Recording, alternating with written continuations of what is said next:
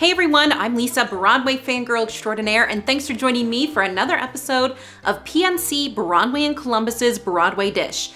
Do you think you know Broadway? Well, we're going to put your knowledge to the test with our Broadway Dish Quiz. For the next 3 episodes, we'll be asking you 5 questions, and you have until the following Thursday at 11:59 p.m. to post your answers in the comments below this video. We'll take all the correct answers that we receive on Facebook, Instagram, and YouTube, only 1 entry per person, and randomly select a winner.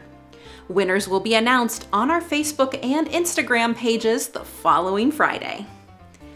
Hey, Lisa, what do I win? Well, I'm glad you asked. Each Broadway Dish Quiz winner will receive their choice of a CAPA T-shirt.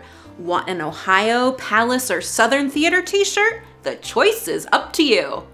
Are you ready to play the Broadway Dish Quiz? Let's dive right in. Number 1, what song did I sing in the very first Sync Solos episode? Number 2, Lucille Ball starred in this 1960 musical which featured the popular song, Hey, Look Me Over. Number 3, how many times is Hakuna Matata heard in each performance of Disney's The Lion King? A, 100, B, 25, C, 150, or D, 15?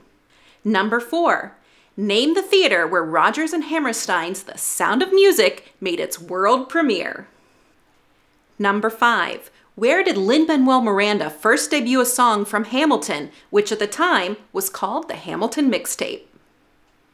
Now make sure that you comment with your answers to this post by Thursday, November 19th, 2020 at 11:59 p.m. We'll randomly select a winner from all the correct answers. Yes, you have to get all 5 questions right.